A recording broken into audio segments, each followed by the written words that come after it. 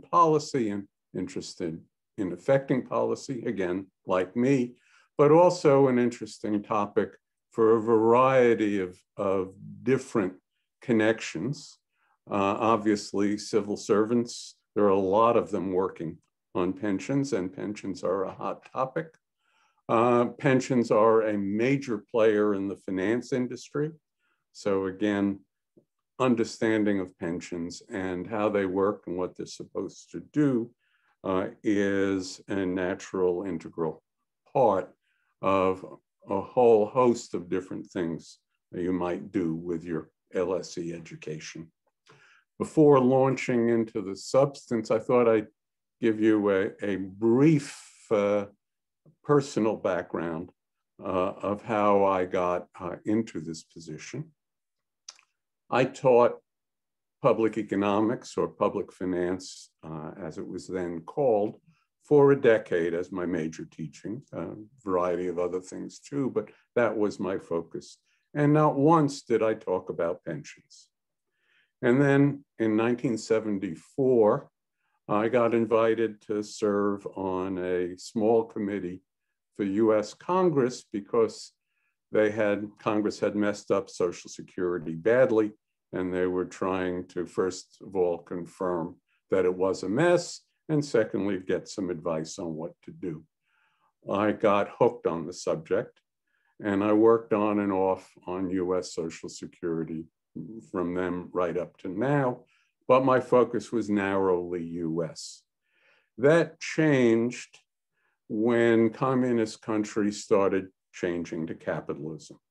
That was one of the really exciting moments to be a research economist, because it was a time to learn about many of the fine details of what makes some capitalist economies run better than others.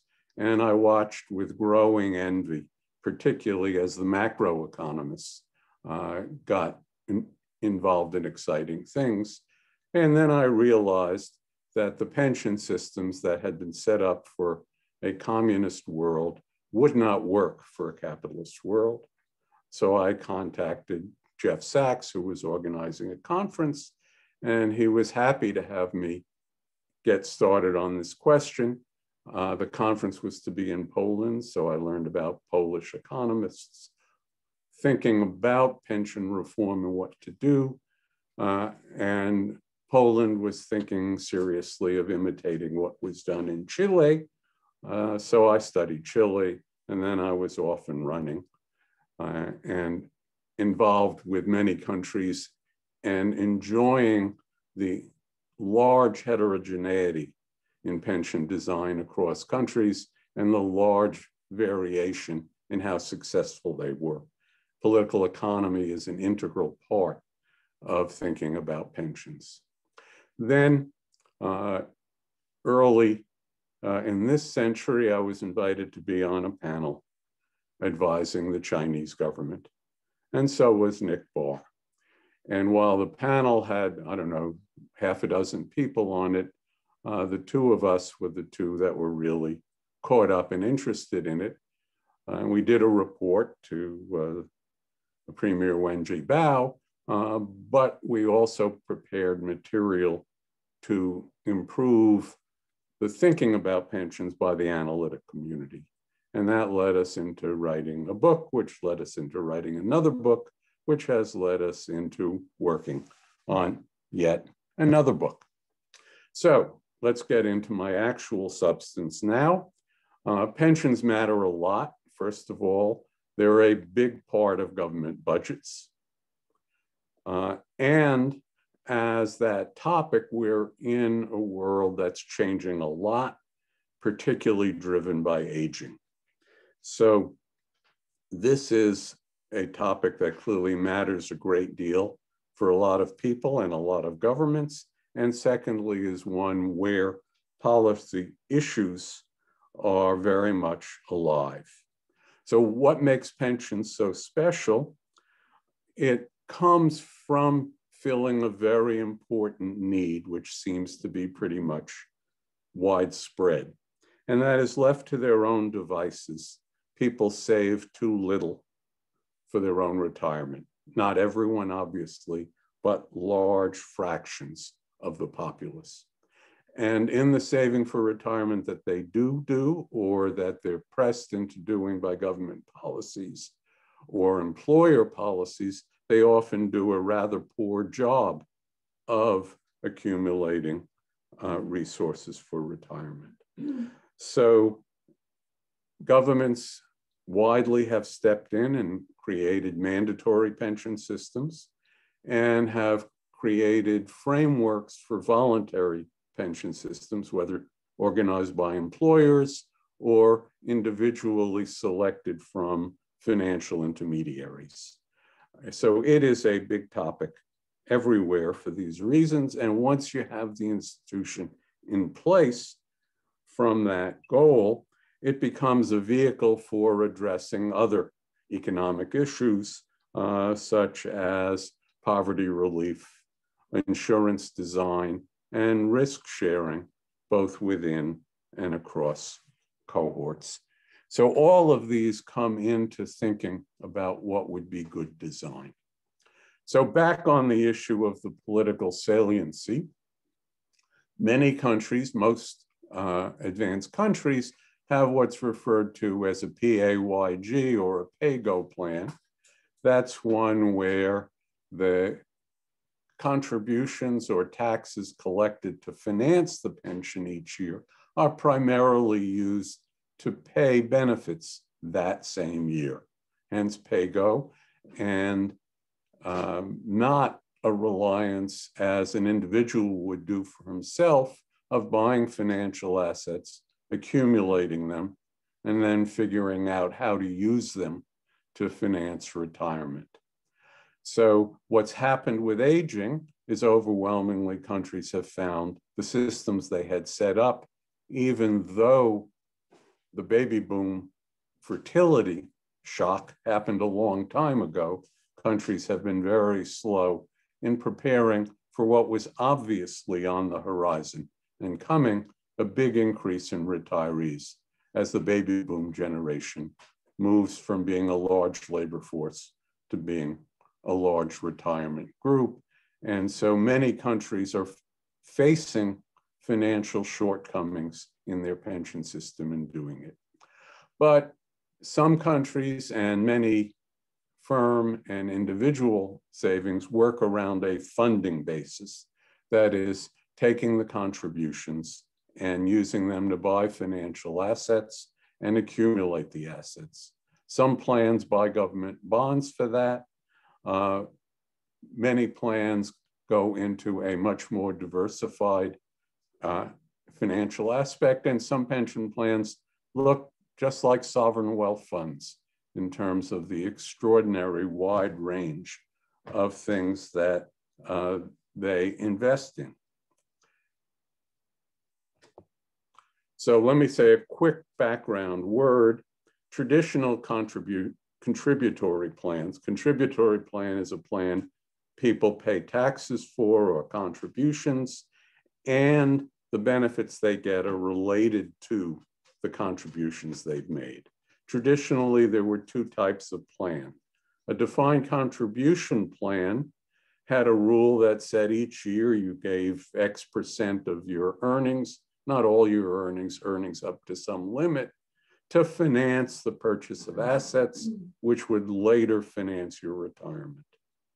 A defined benefit plan pays attention either to your contributions or to your earnings that are subject to contributions, and has a formula that tells you what kind of monthly benefit you'll get after you retire. And that formula will pay as long as you're alive. There may be some survivor benefits or not. And so the benefit comes as a form of an annuity. An annuity is a financial asset that pays while you're alive and stops when you stop being alive, unless you've also combined it with some kind of survivor asset. What's developed over the last few decades are various kinds of hybrid plans that have combinations of both of those. And just in passing, countries often have non-contributory plans. That's a plan where the level of benefit you get doesn't depend importantly on the level of contributions you've made, just your residence or the fact that you've been at work at all. So there's a wide variety of plans, and in thinking about plans, you really have to pay attention to the pension systems, because countries have multiple plans and combine what they're doing with different parts of the different plans. So let me go back to where I was. People don't save enough, left to their own devices, and people don't do it very well. There's a lot of evidence around that and a lot of exploration of the aspects, particularly the behavioral economics aspects, that makes that happen. So there's been a significant study of the extent of financial literacy in different parts of the working population in multiple countries in terms of their ability to plan. A typical study will ask a bunch of questions like this one about saving and mark whether the people get the answer right, wrong, or don't answer. And overwhelmingly large fractions of people miss out on what seem to academic economists to be very easy questions. The place that they go wrong on this one is they're forgetting compound interest. They're forgetting that the interest in year one also earns interest in year two. And so financial literacy is a problem. And that is two things. One is its motivation for having pension plans, both mandates and regulation of voluntary systems. And secondly, it says when you set up a system, insofar as people have choices in the system, and overwhelmingly they do, you have to be very careful about their ability to make good choices. Second thing to keep in mind is the nature of the financial asset market. I've done a lot of work on search theory for a long time, and one of the central elements in search theory is when people are gathering information about alternatives, you will get a distribution of prices out there in the market, even for identical products. So the one study in finance I'm aware of that can work with essentially identical products is a study of S&P 500 index funds. So they're all trying to match the S&P index. They all do pretty well at it, not exactly the same. They vary in part about the charges they make. And that's what this chart is about. The dark bar is the distribution of charges among funds in the institutional market. The light ones are among funds that are in the individual market. And this is a head count of funds. It's not weighted by how big they are. The weighted one looks rather different because, no surprise, the low fund ones tend to have a larger share of the market. So two things come out of this. One is if you're having your pension plan organize your investment for you, they're going to get lower charges than you can get on your own for much of the population. And the second thing is, if you're trying to do it on your own, you're going to face a great deal of variation in what's out there in the market. Another element that matters here is an S&P 500 index fund is pretty straightforward as a financial asset. It doesn't take a whole lot to understand what's going on with a bit of financial sophistication. But financial firms have lots of financial products that are designed to help people fill what they perceive to be the financial problem of accumulating assets in a risky world looking toward the future. So the study took place to look at this vast array of different products that are out there in the EU. And they asked the following question. The typical product starts by telling you about the rate of return they expect to get from if you buy into this financial product. And it's a high rate under a particular scenario. And then there's a lengthy explanation, sometimes in fine print, that say, well, there are risks involved and you will have to share some of that risk unless you're buying a real government bond with no other risk involved. And in order to get higher expected returns, you're going to have to take on some of this risk. And there's a payoff formula that's very complex, saying what you get in different environments. So what did they study? The larger the headline rate, the larger in terms of correlation, the complexity in the description of what would happen and the risk that people were taking on. So for somebody with limited financial background, this is a very tough world to try to work your way through. So now I want to turn to some examples. Pension funds where individuals choose the funds they invest in come in a wide variety of different methods. The one I want to talk about is the mandatory system in Hong Kong. I want to talk about that because it has a very simple structure. It mandates a certain amount of earnings go to a private investment firm that is managing these regulated pension funds. And there are lots of them out there and lots of different kinds of funds. You can see the list there. And what's interesting is the Hong Kong authorities, which do a very good job of monitoring and describing what's going on, and a very good job of having a website to inform you about the alternatives, report the expense ratio. The expense ratio here is in the course of a year, they will charge, and this, take the first number there, 1.58% of your average balance as a charge over the course of the year. And they'll do whatever their number is year after year. And there are two things I want you to spot in this table. One is there's a wide range of difference between the lowest and the highest ones. Big difference there. And secondly, the average numbers are,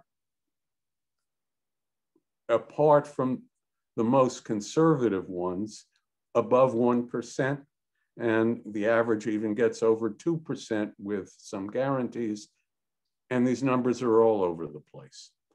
I remember when there was a push in the US to switch our existing Social Security system, which is a pay-go system in the sense that the government accumulates the fund and the government can run it up or down depending on just what's happening with the cash flows.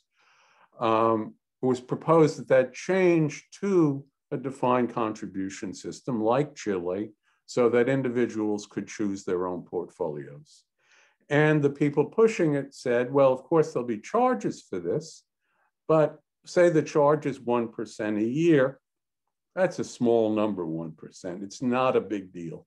That was a refrain I came upon repeatedly. That is a misleading statement. And indeed, Hong Kong itself has recognized that the private market doesn't compete in a way that drives down fee levels. So I did a calculation which said, let's look at what happens for somebody who has a whole career, 40 years of making contributions, a fixed percentage of earnings, and earnings grow at a 2% rate for this example, but you pick any number, and you say at the end of 40 years, how much less do you have than you would have had if there were no charges, if the government were just picking up those charges. And fees in the financial sector come as front loads and come as annual management fees. And a front load, what you pay up front is what you don't have at the end, 1%, 10%, 20, whatever it is. With an annual fee, you pay that year after year on your growing balance. And what you see is what you don't have at the end is about 20 times the size of the fee. So if you're paying a 1% fee, at the end, you've got 20% less than you would have had with a zero fee. So those numbers of 1% and 2%, that's a big hit on your accumulation. Another thing that happens, not so much, not at all in the government mandated centrally run system, but in a system that is decentralized, whether mandated or not. So in Australia, people are mandated to be in a defined contribution pension system, but they're organized in a whole host of different ways, some by the employer, some by the union, some by financial firms, and they have a problem. The problem is people switch employers and don't get around to combining their funds into a single fund. So they took a look in a recent review of the system of how many funds different people had, and only about half of them had only one. So there are two aspects here. One is it runs up the costs of the system to be handling it. The other thing is they have a problem that they get lost. People know they had another one somewhere, but they've forgotten where it was, and maybe the employer has gone out of business. So they've got a real problem in keeping track of them. Another example of the limited ability affecting the ability to look after yourself in the market. Another example comes after you've accumulated and retired. You may want, or you may be forced to purchase an annuity as part of a good way of handling your money. And so in the UK, there was a time when it was mandated, and that's since gone away. And the Financial Conduct Authority did a study of how well people did in buying annuities. And as you can see by the fact, they estimated that, first of all, 60% of people took the annuity from the firm that was handling their accumulation. And many of them, I suspect, without shopping around. And of the people who did that, they found 80% of them could have done better by switching. So again, we have the issue here. We're dealing with a product where the ability of people to figure out what to do is limited. It's not as severe as drugs and healthcare if we didn't have tight regulation there, but keep that example in mind in how hard it is to figure out what to do if you don't have somebody looking after you. So now I want to turn to another pension fund, one in Sweden, which was set up in the 90s. And it's addressing, it was set up before the Hong Kong one, but it's addressing their recognition of the issue that the Hong Kong example shows us. They asked the question, what can we do to hold down costs? What can we do to help people make good choices? And they had in mind the view that people who wanted to be in the market and make choices and pick the kinds of assets that they thought made sense for themselves should have that opportunity. But people who didn't want to try to figure it out wouldn't have to and would be well looked after if they didn't. So the first thing they did is the government collected the contributions and the government did all of the record keeping rather than each fund doing them separately. And with economies of scale, that obviously lowered costs significantly. Secondly, they had a government fund that was available to compete with private funds and provided the default.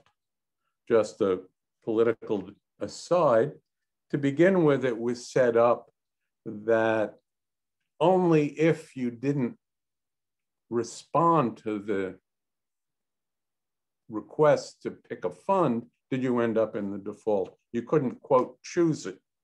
I was in Stockholm when this got floated, and I was chatting with some Swedish economists, and I asked what they had done on this. He said it was clear the default was better than anything else, so the first thing they did was tear up the piece of paper so they didn't send it back in by mistake. So a lot of people believed they were supposed to choose and did, and discovered they weren't doing as well as if they hadn't chosen. The political pressure was such that the government said people could go to the default, and overwhelmingly, that's what's been happening since. But the government had the sense of what to set up for people who did want to choose, and currently, as in 2016, there were over 800 funds that people could choose among from over 100 different companies. There's been some scandals, it's being reformed, but let's not worry about that. I just want to point out the role of thinking through the analysis here. So the administration cost for the government is 7 basis points. A basis point is 1/100%. Very low. Because it's doing this record keeping and tax collecting for the funds, it says to the funds, you've got to give a reduction in your fees for people who are buying your fund through the pension compared to what you charge people coming to you in the market. How much of a deduction do they get? 49 basis points. And it only costs them 0.07 based on a sense of the cost being saved for the management funds. The overall fee is 23 basis points. That's for the whole system. And the fees from the default, if you go into the equity choice, is 14 basis points. If you go into the fixed income, it's 5 basis points. Compare that with the Hong Kong numbers I've shown you and think of that 20-to-1 ratio. This is giving people a lot larger pensions than they would have been having otherwise.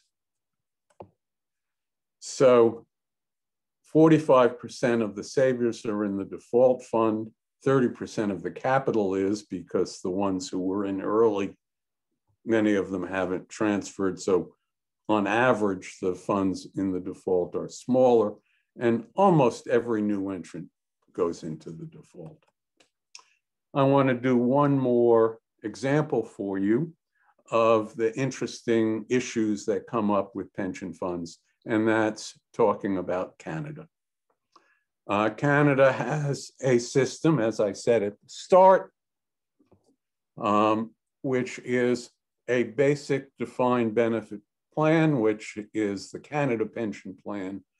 Quebec has a slightly different one, and the two of them run in parallel, and that's the main pension plan.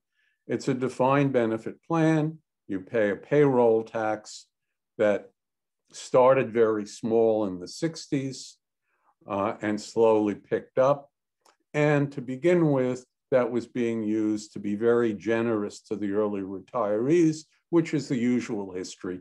when these start in the US in the 30s with Social Security, the people who are just nearing retirement are in need.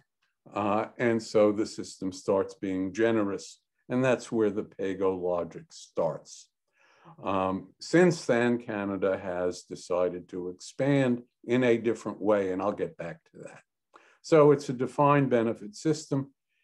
It's not aimed at being strictly pay-go, which is just having enough money to deal with short-run issues, or to deal, as the US did, with the anticipation of the baby boomers, but it's meant to be partially funded with an idea on how to be fair with different cohorts. But they also have a non-contributory pension. That's something that gives money to almost everybody. And it's a flat amount, again, based on residence. So it's addressing income distribution issues within cohorts. And then it has a minimum income guarantee, which is something that's targeted specifically on poverty issues. So what's interesting in the Canadian example is that they decided to avoid the problem that my early slide showed you of the financial problem driving systems to need to make changes on short order. They also decided that to treat different cohorts fairly, they wanted to build up slowly a substantial fund that would cover that.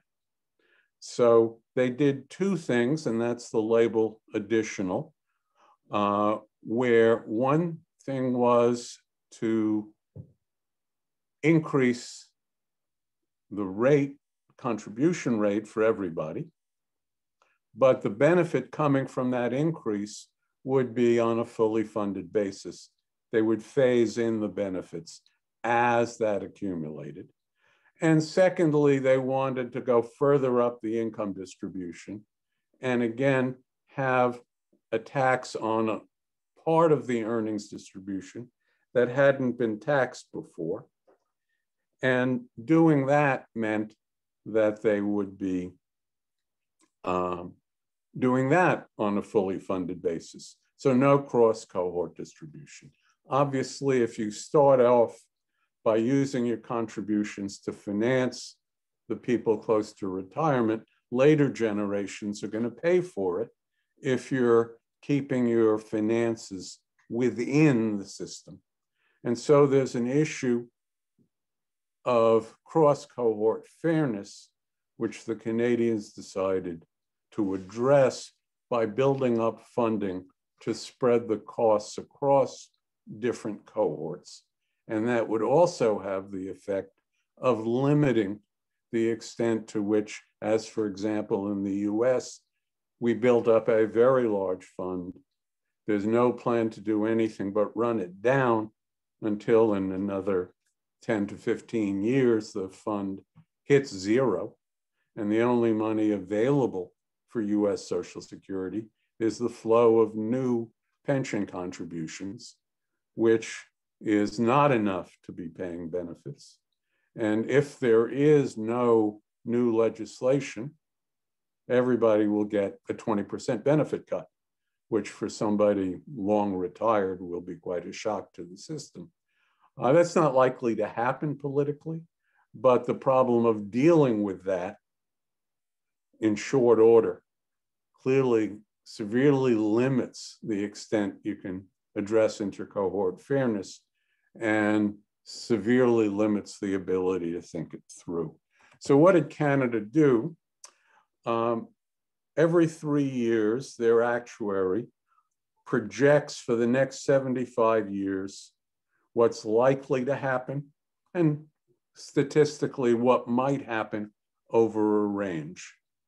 And in addition to looking at whether there's enough money to pay benefits for 75 years, they look at the question of whether the ratio of the size of the fund to a year's expenditures is as large in 60 years as it's projected to be in 10 years. So that's a intercohort fairness measure that they're looking at. And they've set up this funding to be handled by an independent board. So the politicians are not involved in the investment decisions, and the Canadian pension plan investments look like a typical sovereign wealth fund. They're into every type of asset all around the world. So what happens when the actuary makes that calculation? The actuary may find, as happened with the most recent study, that the current contribution rate is large enough to cover the base plan. They've got new rules coming in for the additional plan, but they haven't been fully sorted out yet, and they're complex. So I want to keep this as an example of something to think about in a simple case.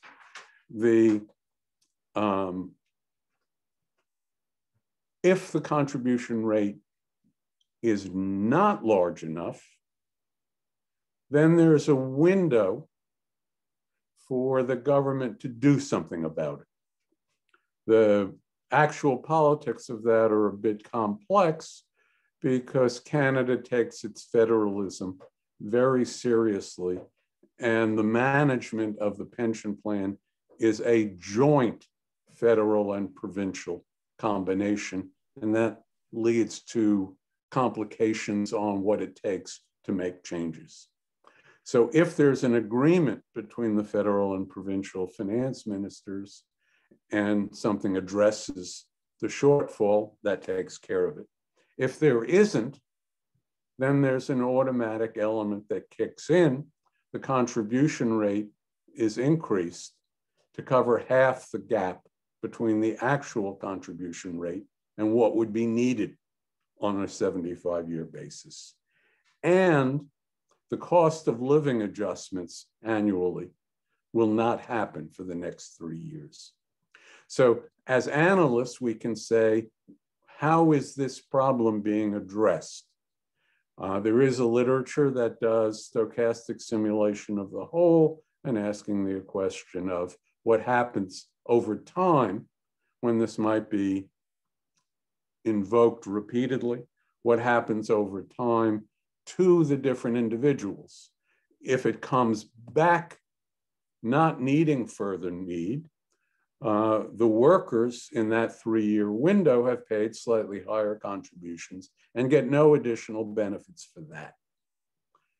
The retirees who didn't get their cost of living adjustment, so it's not the new retirees, not only didn't get them in those years, but since the cost of living adjustment is an increase on the previous year's benefits, they will have lower benefits for the rest of their lives. In addition, the size of the benefit cut is obviously very sensitive to the level of inflation, which seems like a rather arbitrary measure, although politically we can all understand the public is very averse to nominal benefit cuts, and Sweden had a big public backlash when its first automatic adjustment led to large nominal benefit cuts. So the idea that they're going to recognize behavioral economics and sensitivity to nominal as well as real phenomena, money illusion in terms of behavioral economics vocabulary is understandable, but I think they could have done better than that. So laying out the kinds of issues around the two things I've talked about and a whole lot more are part of what Nick Barr and I have been working about. And part of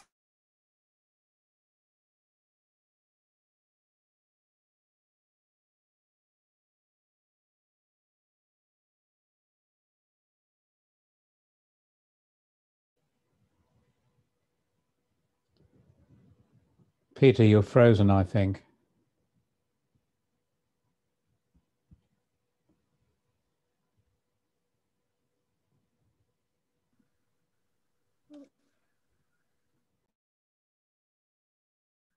Let's just wait for a couple seconds to see if.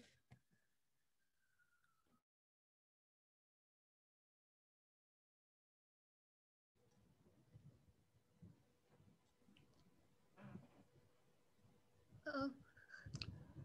Okay, I imagine what he's doing is logging off and logging in again. Yeah, our speaker just disappeared. I was going to say, good timing. That was his last slide. Yeah, we're about to get into Q&A as well.